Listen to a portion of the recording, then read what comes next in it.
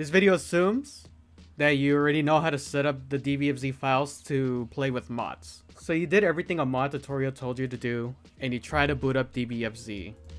And when you try to boot up DBFZ, it just doesn't. As you're gonna see right now.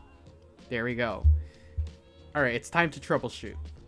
So, go to your mods folder and remove everything from it. And go back to your exe folder. Open it up again. See if the game is gonna launch. Basically. And it is.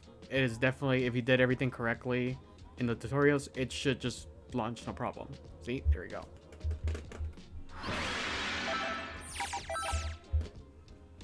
If the game didn't boot up that time, then you should redo the mod setup process again, and do that until it launches by itself, no problem. Now that everything is good on your end, for the most part, now it's time to look at the mods themselves. So I'm just gonna go to my mods folder here, just so I could drag it in when I'm done. Drag it in when I'm done with the mods here. So now this is the tedious part. You have to go through every single one of your mods and make sure that they're correctly named pack chunk 0/windows no editor on both the pack and .sig files. So go through every single one of them until you find the ones that aren't named correctly. So for me, the troubles came from the Goku Day manga colors for everyone mod. And as I was going through everything, I found out that Vegito and Gogeta Super Saiyan Blue were the problems. So here it is. I'll leave what you're supposed to type in the video description below, just so you can copy and paste it, very easily.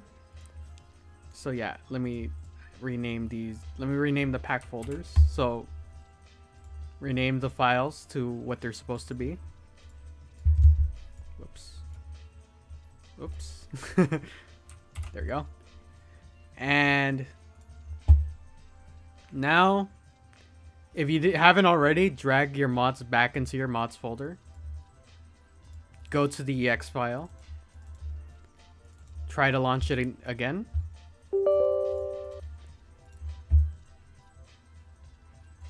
And now we wait. And this is probably one of the best times you're going to feel really good about looking at Goku. And there he is, Goku. So, we have done it correctly now. Obviously, go to training mode, just because it's the easiest way to check. And now go through every character that was giving you trouble. Or stage. After you select your characters. And there they are. Manga Day colors for the fusions now. Those were giving us trouble because they had the wrong name, and now they have the correct name, and they have the correct mod loaded. You also go through other characters and other things you have installed, just to make a double check. Sorry, I had a brain fart. And pick your modded stage if you have one loaded. I have no modded stage loaded yet, so we're just going to cell games because it's the easiest one to get into. And there we go, Manga Day Vegito and Manga Day Gogeta. So yeah, if you have any questions, feel free to ask in the comment section below. I'll try to get to it. But yeah, that's basically how I solved this problem. I saw that a lot of people were having this issue, and I was having it myself after the Super Review 2 patch. So this should be the fix to it. I'm going to try to contact the Manga Day color creator to bring it to their attention. So yeah. Yeah, so we fixed it, at least this version of the issue. I'm not sure if you're experiencing other issues. Just, obviously leave a comment.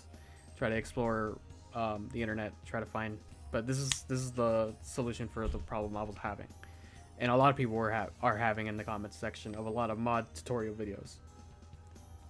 So yeah, I'm now gonna start working on the video I was originally gonna work on, and yeah, Peace. Subscribe if you learn anything, please. I really need it. Thank you. I appreciate you. Goodbye. Goodbye, guys.